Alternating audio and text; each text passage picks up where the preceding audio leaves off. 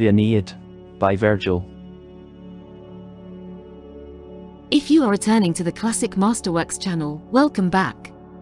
If you are new, please don't forget to like and subscribe and hit the bell notification so that you will be made aware of our latest content. And now, on with the story. Book 5, The Games of the Fleet.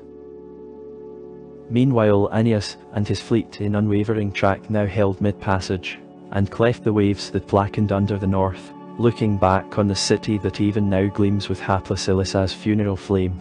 Why the broad blaze is lit lies unknown, but the bitter pain of a great love trampled, and the knowledge of what women can do in madness, draw the Teucrians' hearts to gloomy guesses.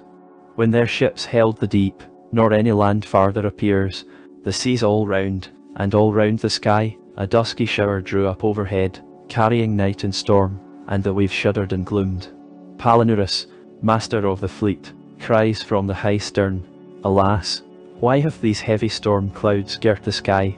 Lord Neptune, what wilt thou?" Then he bids clear the rigging and bends strongly to the oars, and brings the sails across the wind, saying thus, "Noble Aeneas, not did Jupiter give word and warrant would I hope to reach Italy under such a sky. The shifting winds roar athwart our course, and blow stronger out of the black west, and the air thickens into mist, nor are we fit to force our way on and across. Fortune is the stronger, let us follow her, and turn our course whither she calls. Not far away, I think, are the faithful shores of thy brother Eryx, and the Sicilian haven, if only my memory retraces rightly the stars I watched before. Then good Aeneas, even I ere now discern the winds will have it so, and thou art just against them in vain. Turn thou the course of our sailing. Could any land be welcomer to me, or where I would sooner choose to put in my weary ships, than this that hath Dardanian usts to greet me, and laps in its embrace Lord Anchises' dust?" This said, they steer for harbour, while the following west wind stretches their sails, the fleet runs fast down the flood, and at last they land joyfully on the familiar beach.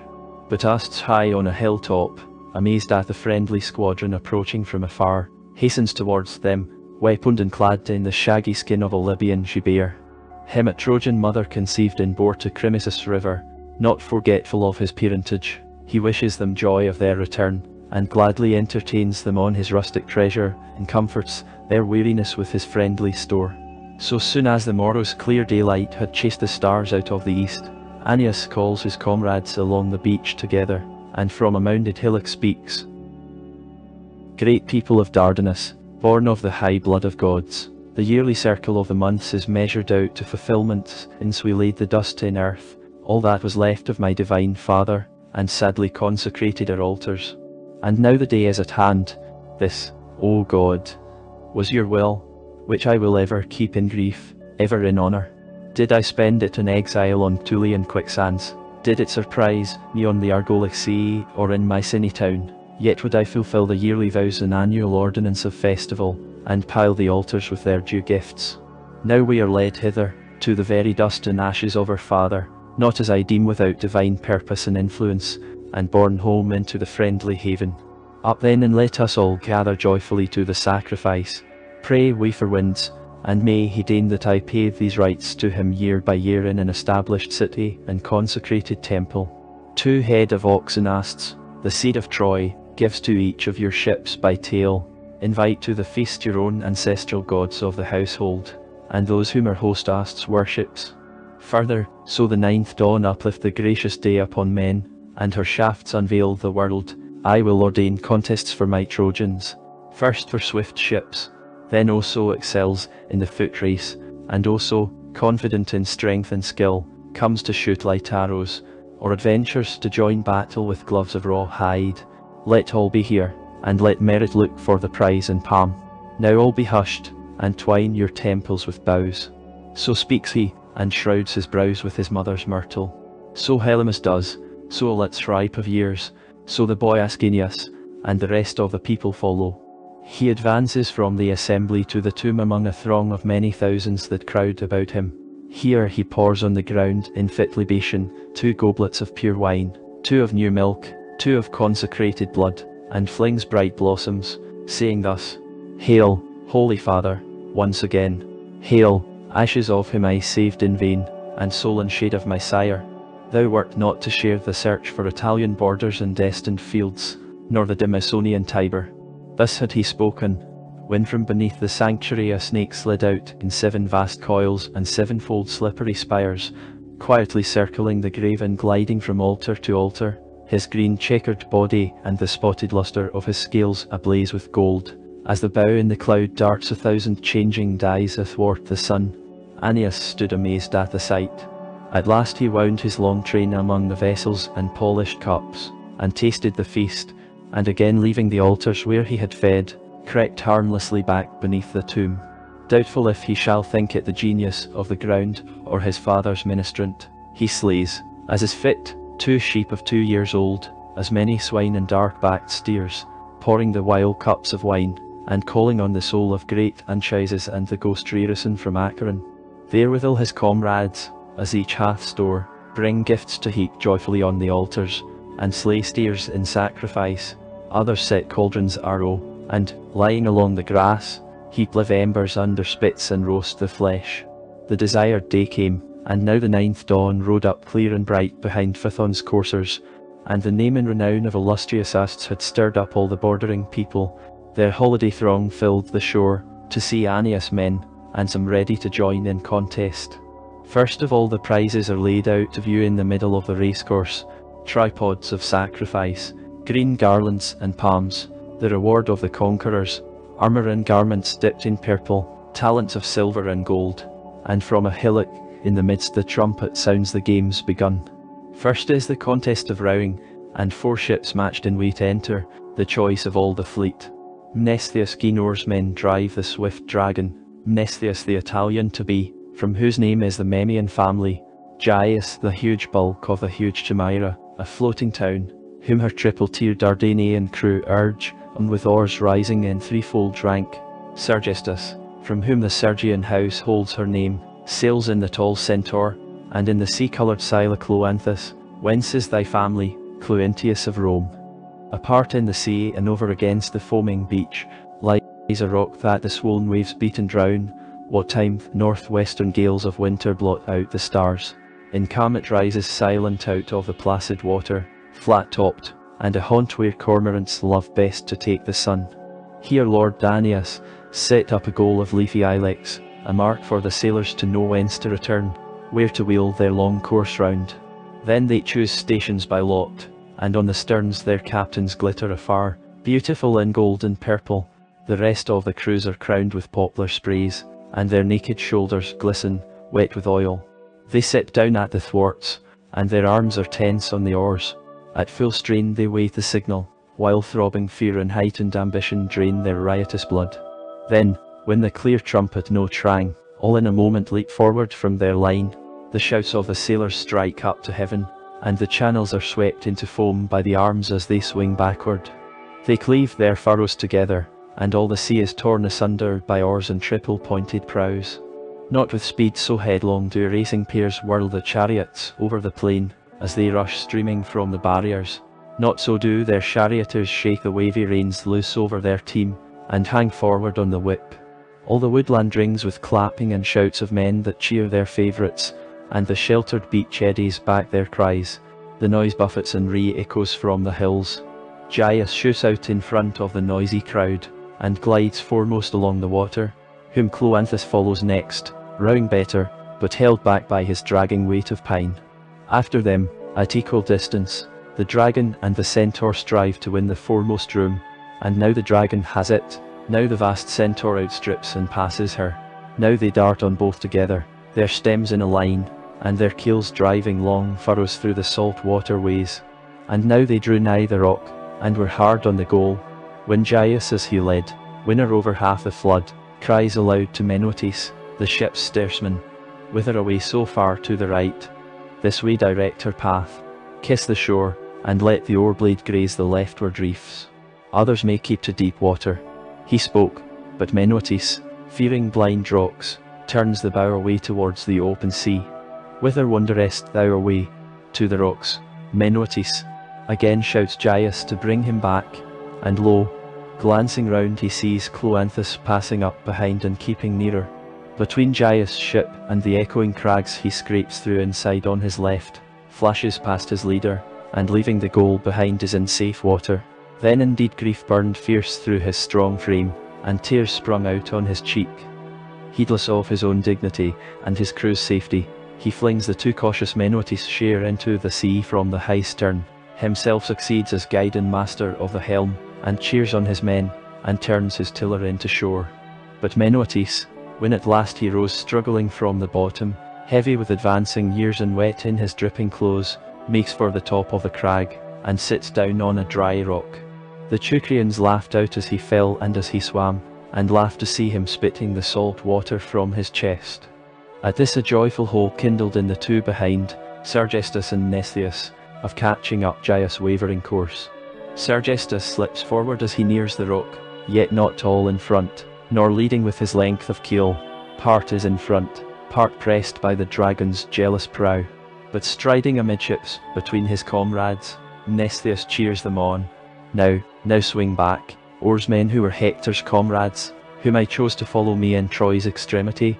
Now put forth the might and courage you showed in Tulian quicksands, amid Ionian seas and Mullies chasing waves. Not the first place do I now seek for Mnestheus, nor strive for victory, though yet let them win, O Neptune, to whom thou givest it. But the shame of coming in last, win but this, fellow citizens, and avert the disaster. His men bend forward, straining every muscle, the brass arc of the ship quivers to their mighty strokes, and the ground runs from under her. Limbs and parched lips shake with their rapid panting, and sweat flows in streams all over them. Mere chance brought the crew the glory they desired. For while Sergestus drives his prow furiously in towards the rocks and comes up with too scanty room, alas! He caught on a rock that ran out, the reef ground, the oars struck and shivered on the jagged teeth, and the bows crashed and hung. The sailors leap up and hold her with loud cries, and get out iron-shod poles and sharp-pointed bow-hooks, and pick up their broken oars out of the eddies. But Mnestheus, rejoicing and flushed by his triumph, with oars fast dipping and winds at his call, issues into the shelving water and runs down the open sea, as a pigeon whose house and sweet nestlings are in the rock's recesses, if suddenly startled from her cavern, wings her flight over the fields and rushes frightened from her house with loud clapping pinions, then gliding noiselessly through the air, slides on her liquid way and moves not her rapid wings. So Mnestheus, so the dragon under him swiftly cleaves the last space of sea, so her own speed carries her flying on. And first Sergestus is left behind, struggling on the steep rock and shoal water, and shouting in vain for help in learning to race with broken oars. Next he catches up Gyas and the vast bulk of the Chimera. She gives way, without her steersman, and now on the very goal Cloanthus alone is left.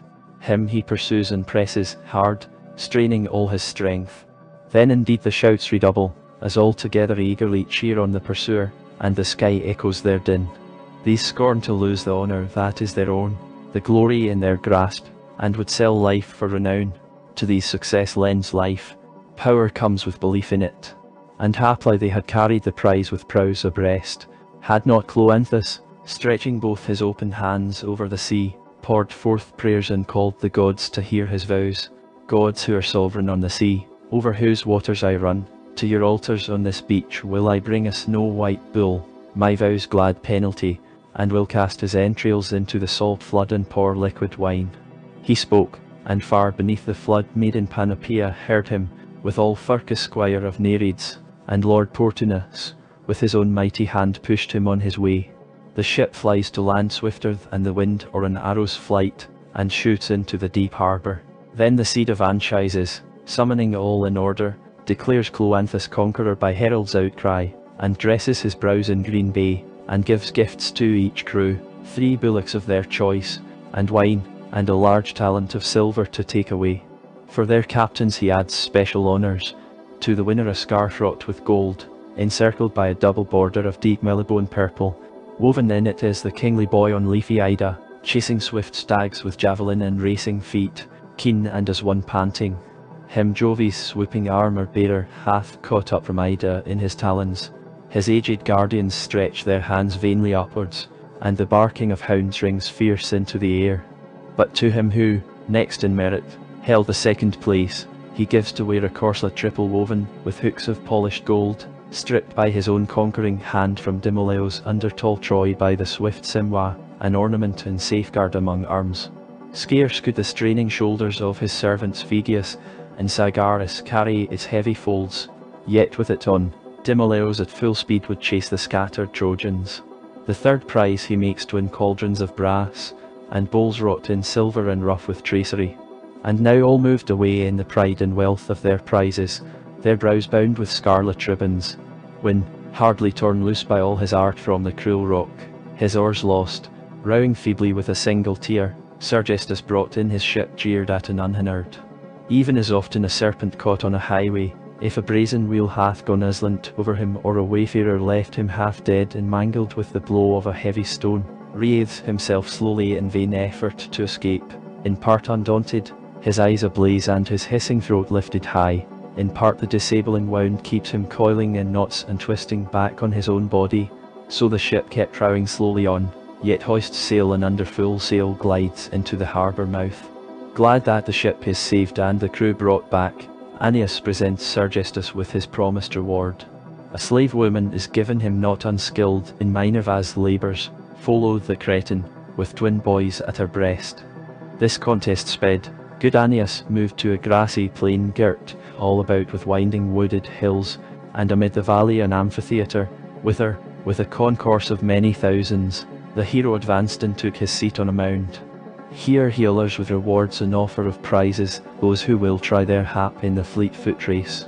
Trojans and Sicilians gather mingling from all sides, Nisus and Euryalus foremost. Euryalus in the flower of youth and famed for beauty, Nisus for pure love of the boy. Next follows renowned Diors, of Priam's royal line. After him Salius and Patron together, the one a Carnanian, the other Tegean by family and of Arcadian blood. Next two men of Sicily, Helymus and Panopes, foresters and attendants on old asts, many besides whose fame is hid in obscurity. Then among them all Aeneas spoke thus, hearken to this, and attend in good cheer. None out of this number will I let go without a gift.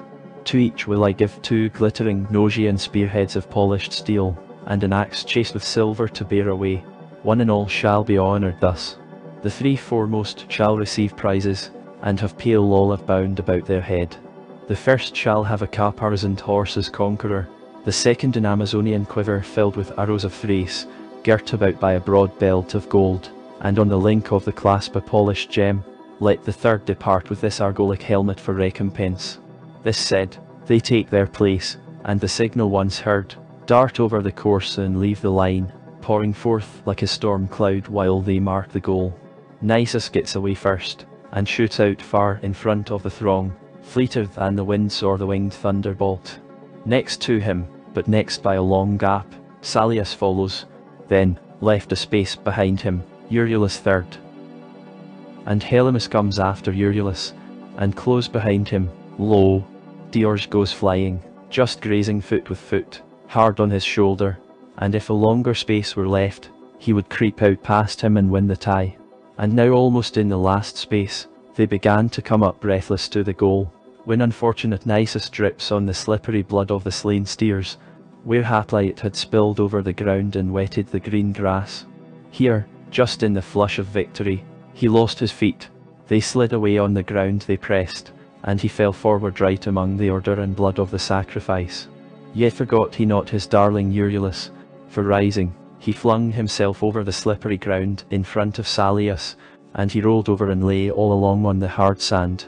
Euryalus shoots by, wins and holds the first place his friend gave, and flies on amid prosperous clapping and cheers. Behind Helymus comes up, and Diors, now third for the palm. At this Salius fills with loud clamour the whole concourse of the vast theatre, and the lords who looked on in front, demanding restoration of his defrauded prize. Euryalus is strong in favour, and beauty in tears, and the merit that gains grace from so fair a form. Dior supports him, who succeeded to the palm, so he loudly cries, and bore off the last prize in vain, if the highest honours be restored to Salius. Then Lord Aeneas speaks, for you, O boys, your rewards remain assured, and none alters the prize's order. Let me be allowed to pity a friend's innocent mischance. So speaking, he gives to Salius a vast Tulian lion skin, with shaggy masses of hair and claws of gold. If this, cries Nisus, is the reward of defeat, and thy pity is stirred for the fallen, what fit recompense wilt thou give to Nisus? To my excellence the first crown was due, had not I, like Salius, met fortune's hostility. And with the words he displayed his face and limbs foul with the wet dung. His lord laughed kindly on him, and bade a shield be brought forth, the workmanship of Didymaon, torn by him from the hallowed gates of Neptune's Grecian temple. With this special prize he rewards his excellence. Thereafter, when the races are finished and the gifts fulfilled, now, he cries, Come, whoso hath in him valour and ready heart, and lift up his arms with gauntleted hands. So speaks he, and sets forth the double prize of battle, for the conqueror a bullock gilt and garlanded, a sword and beautiful helmet to console the conquered. Straightway without pause dares issues to view in his vast strength, rising amid loud murmurs of the people, he who alone was wont to meet Paris in combat, he who, at the mound where princely Hector lies, struck down as he came the vast bulk upborne by conquering buttes of Amicus Babrician line, and stretched him in death on the yellow sand. Such was Dares. At once he raises his head high for battle, displays his broad shoulders, and stretches and swings his arms right and left, lashing the air with blows. For him another is required, but none out of all the train durst approach or put the gloves on his hands. So he takes his stand exultant before Aeneas' feet, deeming he excelled all in victories, and thereon without more delay grasps the bull's horn with his left hand, and speaks thus, God is born, if no man dare trust himself to battle, to what conclusion shall I stand? How long is it seemly to keep me? Bid me carry off thy gifts. Therewith all the Dardanians murmured assent, and bade yield him the promised prize. At this aged Ast spoke sharply to Entellus, as he sate next him on the green cushion of grass. Entellus, bravest of heroes, once of old in vain, wilt thou thus idly let a gift so great be borne away uncontested? Where now prithee is divine Eryx, thy master of fruitless fame? Where thy renown over all Sicily, and those spoils hanging in thine house? There it he, desire of glory is not gone, nor ambition checked by fear, but torpid age dulls my chilly blood, and my strength of limb is numb and outworn. If I had what once was mine, if I had now that prime of years, yonder braggart's boast and confidence, it had taken no prize of goodly bullock to allure me, nor had I these gifts. So he spoke, and on it flung down a pair of gloves of giant weight, with whose hard hide bound about his wrists valiant Eryx was wont to come to battle. They stood amazed, so stiff and grim lay the vast sevenfold ox hide, sewed in with lead and iron. Dares most of all shrinks far back in horror, and the noble son of Anchises turns round this way and their vast weight and voluminous folds. Then the old man spoke thus in deep accents, How had they seen the gloves that were Hercules' own armour, and the fatal fight on this very beach? These arms thy brother Eryx once wore, thou seest them yet stained with blood and spattered brains. In them he stood to face great Alcides. To them was I used while fuller blood supplied me strength, and envious old age had not yet strewn her snows on either temple. But if Dares of Troy will have none of these her arms, and good Aeneas is resolved on it, and my patronasts approve, let us make the battle even. See, I give up the gauntlets of Eryx. Dismiss thy fears, and do thou put off thy Trojan gloves. So spoke he, and throwing back the fold of his raiment from his shoulders, he bares the massive joints and limbs, the great bones and muscles, and stands up huge in the middle of the ground. Then Anchises' lordly seed brought out equal gloves and bound the hands of both in matched arms. Straightway each took his stand on tiptoe, and undauntedly raised his arms high in air. They lift their heads right back and away out of reach of blows, and make hand play through hand, inviting attack, the one nimbler of foot and confident in his youth, the other mighty in massive limb, but his knees totter tremulous and slow, and sick panting shakes his vast frame. Many a mutual blow they deliver in vain, many an one they redouble on chest and side, sounding hollow and loud. Hands play fast about ear and temple, and jawbones clash under the hard strokes. Old Entellus stands immovable in a strain, only parrying hits with body and watchful eye. The other, as one who casts mounts against some high city or blockades a hill fort in arms, tries this and that entrance, and ranges cunningly over all the ground, and presses many an attack in vain. Entellus rose and struck clean out with his right downwards. His quick opponent saw the descending blow before it came, and slid his body rapidly out of its way. Entellus hurled his strength into the air, and all his heavy mass, overreaching, fell heavily to the earth, as sometime on a rhymanthus or mighty Ida a hollow pine falls torn out by the roots. Teucrians and men of Sicily rise eagerly, a cry goes up, and Astus himself runs forward, and pityingly lifts his friend and birthmate from the ground. But the hero, not dulled nor dismayed by his mishap, returns the keener to battle, and grows violent in wrath, while shame and resolved valour kindle his strength. All afire, he hunts dares headlong over the lists, and redoubles his blows now with right hand, now with left, no breath nor pause. Heavy as hailstones rattle on the roof from a storm cloud, so thickly showered the blows from both his hands as he buffets dares to and fro. Then Lord Aeneas allowed not wrath to swell higher or Entellus to rage out his bitterness, but stopped the fight and rescued the exhausted dares, saying thus in soothing words, "Unhappy, what height of madness hath seized thy mind? Knowest thou not the strength is another's, and the gods are changed? Yield thou to heaven." And with the words he proclaimed the battle over. But him his faithful mates lead to the ships, dragging his knees feebly, swaying his head from side to side, and spitting from his mouth clotted blood mingled with teeth. At summons they bear away the helmet and shield, and leave palm and bolt to Entellus.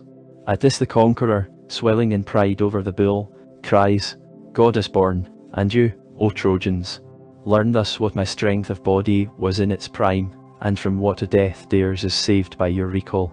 He spoke, and stood right opposite, in face of the bullock, as it stood by, the prize of battle, then drew back his hand, and swinging the hard gauntlet sheer down between the horns, smashed the bones in upon the shattered brain. The ox rolls over, and quivering and lifeless lies along the ground. Above it he utters these deep accents, "This life, Eryx, I give to thee, a better payment and heir's death. Here I lay down my gloves and unconquered skill." Forthwith Aeneas invites all that will to the contest of the swift arrow, and proclaims the prizes. With his strong hand he uproots the mast of Serestus' ship, and on a cord crossing it hangs from the masthead a fluttering pigeon as mark for their steel. They gather, and a helmet of brass takes the lots as they throw them in. First in rank, and before them all, amid prosperous cheers, comes out Hippocoon's son of Hyrtacus, and Mnestheus follows on him, but now conqueror in the ship race, Mnestheus with his chaplet of green olive. Third is Eurytion, thy brother, O Pandarus, great in renown, thou who of old, when prompted to shatter the truce, didst hurl a first shaft amid the aliens. Last of all, and at the bottom of the helmet, sank Astus, he too venturing to set hand to the task of youth. Then each and all they strongly bend their bows into a curve and pull shafts from their quivers. And first the arrow of the son of Hyrtacus, flying through heaven from the sounding string, whistles through the fleet breezes, and reaches and sticks fast full in the mast's wood. The mast quivered, and the bird fluttered her feathers in affright, and the whole ground rang with loud clapping. Next valiant Mnestheus took his stand with bow bent, aiming high with levelled eye and arrow, yet could not, unfortunate, hit the bird herself with his steel, but cut the knotted hempen bands that tied her foot as she hung from the masthead. She winged her flight into the dark windy clouds. Then Eurytion, who ere now held the arrow ready on his bended bow, swiftly called in prayer to his brother, marked the pigeon as she now went down the empty sky exultant on clapping wings, and as she passed under a dark cloud, struck her, she fell breathless, and, leaving her life in the airy firmament, slid down carrying the arrow that pierced her. Astus alone was over, and the prize lost, yet he sped his arrow up into the air, to display his lordly skill and resounding bow. At this a sudden sign meets their eyes, mighty inaugural presage, as the high vent taught thereafter, and in late days boding seers prophesied of the omen. For the flying reed blazed out amid the swimming clouds, traced its path in flame, and burned away on the light winds, even as often stars shooting from their sphere draw a train athwart the sky. Trinacrians and Trojans hung in astonishment, praying to the heavenly powers, Neither did great Aeneas reject the omen, but embraces Gladastes and loads him with lavish gifts, speaking thus: "Take, my lord, for the high King of heaven by these signs hath willed thee to draw the lot of peculiar honour. This gift shalt thou have as from aged Anchises' own hand, a bowl embossed with figures, that once Cisseus of Thrace gave my father Anchises to bear, in high token and guerdon of affection." So speaking, he twines green bay about his brows, and proclaims Ast's conqueror first before them all. Nor did gentle Eurytion, though he alone struck the bird down from the lofty sky, grudge him to be preferred in honour. Next comes for his prize he who cut the cord, he last, who pished the mast with his winged reed. But Lord Aeneas, ere yet the contest is sped, calls to him Epictetus, guardian and attendant of ungrown Aeolus, and thus speaks into his faithful ear: "Up and away, and tell Aeneas, if he now holds his band of boys ready, and their horses arrayed for the charge, to defile his squadrons to his grandsire's honour in bravery of arms." So says he, and himself bids all the crowding throng withdraw from the long racecourse and leave the lists free. The boys move in before their parents' faces, glittering in rank on their bitted horses. As they go all the people of Troy and Trinacria murmur and admire. On the hair of them all rests a garland fitly trimmed. Each carries 2 cornel spear shafts tipped with steel. Some have polished quivers on their shoulders. Above their breast and round their neck goes a flexible circuit of twisted gold. 3 in number are the troops of riders, and 3 captains gallop up and down. Following each in equal command rides a glittering division of 12 boys. One youthful line goes rejoicingly behind little Priam, renewer of his grandsire's name, thy renowned seed, O Polites, and destined to people Italy. He rides a Thracian horse dappled with spots of white, showing white on his pacing pasterns and white on his high forehead. Second is Aeneas, from whom the Latinati draw their line, little Aeneas, boy beloved of the boy Aeolus. Last and excellent in beauty before them all, Aeolus rode in on a Sidonian horse that Dido the bright had given him for token and pledge of love. The rest of them are mounted on old Ast's Sicilian horses. The Dardanians greet their shy entrance with applause, and rejoice at the view, and recognise the features of their parents of old. When they have ridden merrily round all the concourse of their gazing friends, Epictetus shouts from afar the signal they await, and sounds his whip. They gallop apart in equal numbers, and open their files 3 and 3 in deploying bands, and again at the call wheel about and bear down with levelled arms. Next they start on other charges and other retreats in corresponsive spaces, and interlink circle with circle, and wage the armed phantom of battle. And now they bear their backs in flight, now turn their lances to the charge, now plight peace and ride on side by side. As once of old, they say, the labyrinth in High Crete had a tangled path between blind walls, and 1,000 ways of doubling treachery, where tokens to follow failed in the maze unmastered and irrecoverable. Even in such a track do the children of Troy entangle their footsteps and weave the game of flight in battle, like dolphins who, swimming through the wet seas, cut Carpathian or Libyan. This fashion of riding, these games Aeneas first revived, when he girt Alba the long about with walls, and taught their celebration to the old Latin, in the way of his own boyhood, with the youth of Troy about him. The Albans taught it their children, on from the mighty Rome received it and kept the ancestral observance, and now it is called Troy, and the boys the Trojan troop. Thus far sped the sacred contests to their holy lord. Just at this fortune broke faith and grew estranged. While they pay the due rites to the tomb with diverse games, Juno, daughter of Saturn, sends Iris down the sky to the alien fleet, and breathes a gale to speed her on, revolving many a thought, and not yet satiate of the ancient pain. She, speeding her way along the 1,000-coloured bough, runs swiftly, seen of none, down her maiden path. She discerns the vast concourse, and traverses the shore, and sees the haven abandoned and the fleet left alone. But far withdrawn by the solitary verge of the sea, the Trojan women wept their lost Anchises, and as they wept gazed all together on the fathomless flood. Alas! After all those weary waterways, that so wide a sea is yet to come, such is the single cry of all. They pray for a city, sick of the burden of their sea sorrow.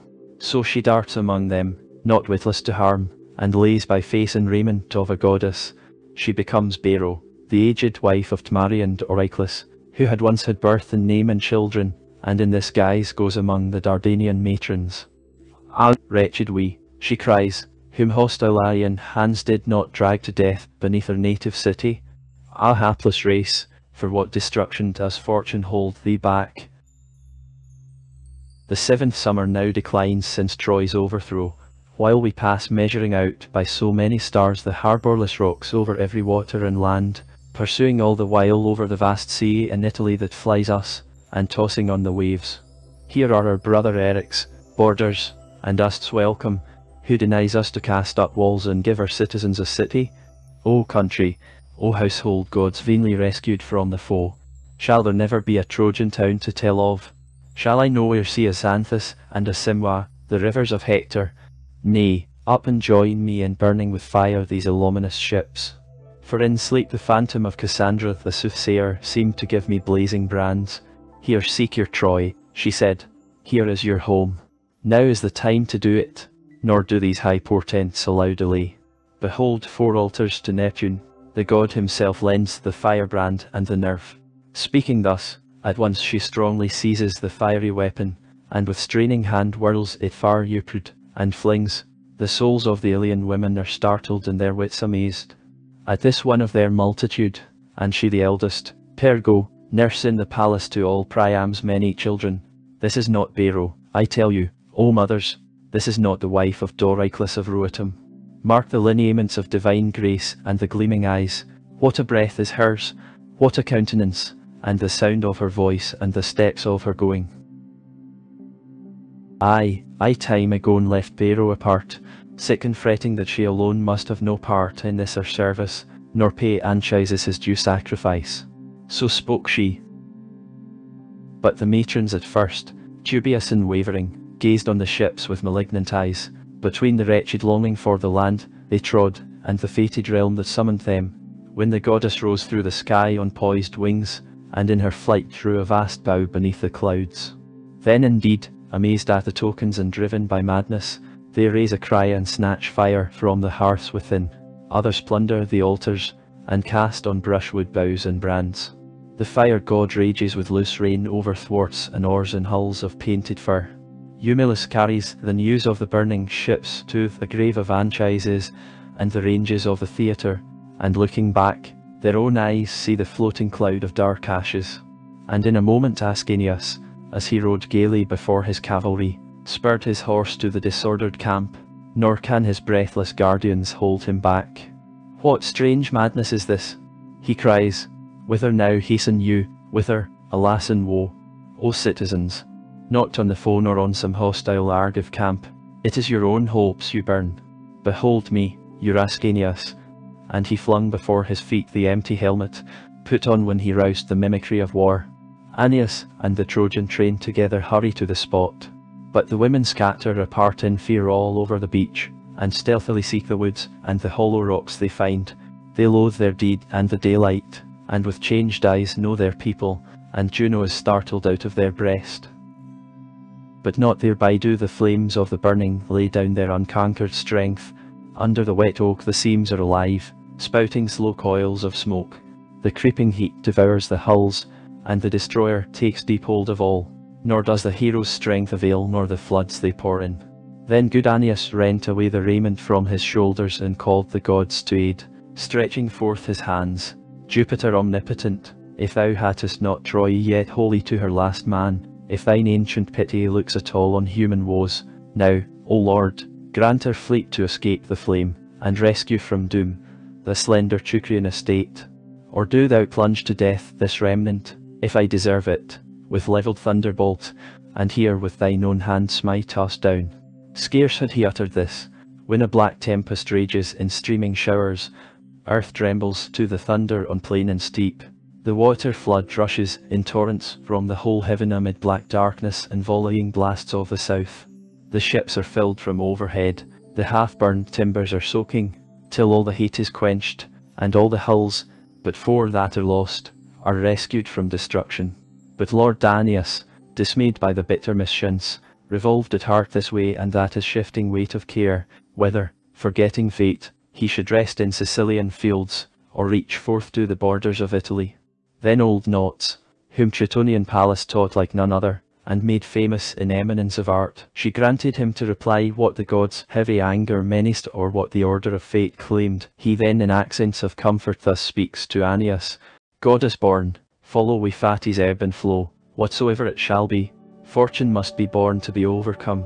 Us is of thine own divine Dardanian race, take him, for he is willing, to join thee in common council, deliver to him those who are over, now these ships are lost, and those who are quite weary of thy fortunes and the great quest. Choose out the old men stricken in years, and the matrons sick of the sea, and all that is weak and fearful of peril in thy company. Let this land give a city to the weary, they shall be allowed to call their town Asta by name. Then, indeed, kindled by these words of his aged friend, his spirit is distracted among all his cares. And now Black Night rose chariot borne, and held the sky, when the likeness of his father Anchises seemed to descend from heaven and suddenly utter thus: O son, more dear to me than life once of old while life was yet mine. O son, hard wrought by the destinies of Ilium, I come hither by Jove's command, who drove the fire from thy fleets, and at last had pity out of high heaven. Obey thou the fair counsel aged Knots now gives. Carry through to Italy thy chosen men and bravest souls. In Latium must thou war down a people hard and rough in living. Yet ere then draw thou nigh the nether chambers of Dis, and in the deep tract of hell come, O son, to meet me. For I am not held in cruel Tartarus among wailing ghosts, but inhabit Elysium and the sweet societies of the good. Hither with much blood of dark cattle shall the holy Sibyl lead thee. Then shalt thou learn of all thy line, and what city is given thee. And now farewell, dank night wheels her mid-career, and even now I feel the stern breath of the panting horses of the east. He ended, and retreated like a vapour into thin air. Ah, whither hurriest thou? Cries Aeneas. Whither so fast away? From whom fliest thou? Or who withholds thee from our embrace? So speaking, he kindles the sleeping embers of the fire, and with holy meal and laden censer does sacrifice to the tutelar of Pergama and hoar Vesta's secret shrine. Straightway he summons his crews and usts first of all, and instructs them of Jove's command and his beloved father's precepts, and what is now his fixed mind and purpose. They linger not in council, nor does Ust decline his bidden duty. They enroll the matrons in their town, and plant a people there, souls that will have none of glory. The rest repair the thwarts and replace the ship's timbers that the flames had gnawed upon, and fit up oars and rigging, little in number, but alive and valiant for war. Meanwhile Aeneas traces the town with the plough and allots the homesteads. This he bids be Ilium, and these lands Troy. Trojan Asts, rejoicing in his kingdom, appoints a court and gathers his senators to give them statutes. Next, where the crest of Eryx is neighbour to the stars, a dwelling is founded to Venus the Idalian, and a priest in breadth of holy wood is attached to Anchises' grave. And now for 9 days all the people hath feasted, and offering been paid at the altars. Quiet breezes have smoothed the ocean floor, and the gathering south wind blows, calling them again to sea. A mighty weeping arises along the winding shore. A night and a day they linger in mutual embraces. The very mothers now, the very men to whom once the sight of the sea seemed cruel and the name intolerable, would go on and endure the journey's travail to the end. These Aeneas comforts with kindly words, and commends with tears to his kinsman Ust's.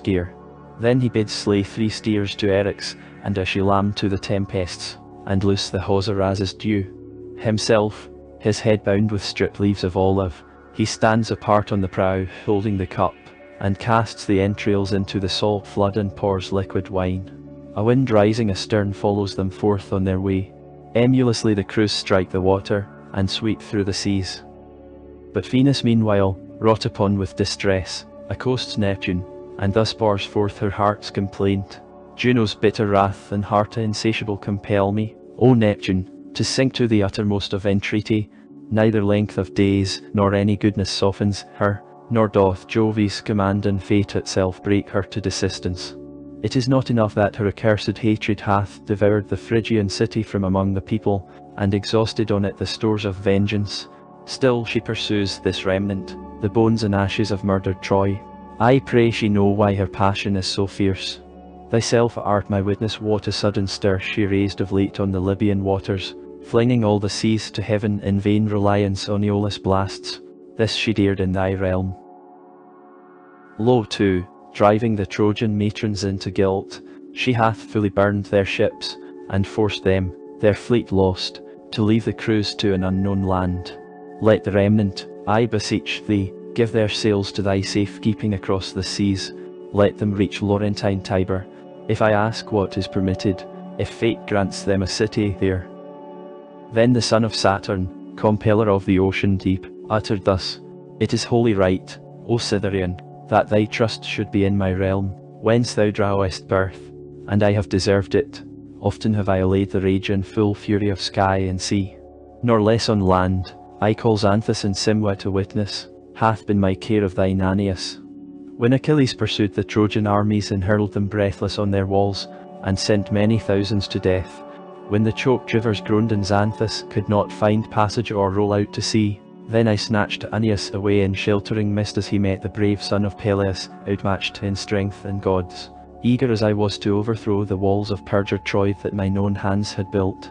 Now too my mind rests the same, dismiss thy fear. In safety, as thou didst rest, shall he reach the haven of Avernus. One will there be alone whom on the flood thou shalt lose and require, one life shall be given for many. With these words the goddess' bosom is soothed to joy. Then their lord yokes his wild horses with gold and fastens the foaming bits, and letting all the reins run slack in his hand, flies lightly in his sea-coloured chariot over the ocean surface. The waves sink to rest, and the swollen water weighs smooth out under the thundering axle. The storm clouds scatter from the vast sky. Diverse shapes attend him, monstrous whales, and Glaucus aged choir, and Pulemon, son of Eno, the swift Tritons, and Phurcus with all his army. Thetis and Melite keep the left, and maiden Panopea, Nisaea and Spio, Thalia and Cymodos. At this Lord Aeneas' soul is thrilled with soft counterchange of delight. He bids all the masts be ypred with speed, and the sails stretched on the yards. Together all set their sheets, and all at once slacken their canvas to left and again to right. Together they brace and unbrace, the yard arms aloft. Prosperous gales waft the fleet along. First, in front of all, Palinurus steered the close column, the rest under orders ply their course by his. And now dewy night had just reached heaven's mid-cone. The sailors, stretched on their hard benches under the oars, relaxed their limbs in quiet rest, when sleep, sliding lightly down from the starry sky, parted the shadowy air and cleft the dark, seeking thee, O Palinurus, carrying dreams of bale to thee who dreamed not of harm, and lit on the high stern, a god in Phorbus likeness, dropping this speech from his lips. Palinurus son of Iasus, the very seas bear our fleet along, the breezes breathe steadily, for an hour rest is given. Lay down thine head, and steal thy worn eyes from their toil. I myself for a little will take thy duty in thy stead. To whom Palinurus, scarcely lifting his eyes, returns, Wouldst thou have me ignorant what the calm face of the brine means, and the waves at rest? Shall I have faith in this perilous thing? How shall I trust Aeneas to deceitful breezes, and the placid treachery of sky that hath so often deceived me? Such words he uttered, and, clinging fast to the tiller, slackened hold no whit, and looked up steadily on the stars. Lo! The god shakes over either temple a bough dripping with Lehian dew and made slumberous with the might of Styx, and makes his swimming eyes relax their struggles. Scarcely had sleep begun to slacken his limbs unaware, when bending down, he flung him sheer into the clear water, tearing rudder and half the stern away with him, and many a time crying vainly on his comrades. Himself he rose on flying wings into the thin air. None the less does the fleet run safe on its sea path, and glides on unalarmed in Lord Neptune's assurance. Yes, and now they were sailing into the cliffs of the Sirens, dangerous once of old and white with the bones of many a man, and the hoarse rocks echoed afar in the ceaseless surf, when her lord felt the ship rocking astray for loss of her helmsman, and himself steered her on over the darkling water, sighing often the while, and heavy at heart for his friend's mischance. I took trustful in skies and seas serenity, thou shalt lie, O Palinurus, naked on an alien sand. Thank you for watching. We look forward to seeing you again for Book 6 of the Aeneid. If you are returning to the Classic Masterworks channel, welcome back. If you are new, please don't forget to like and subscribe and hit the bell notification so that you will be made aware of our latest content.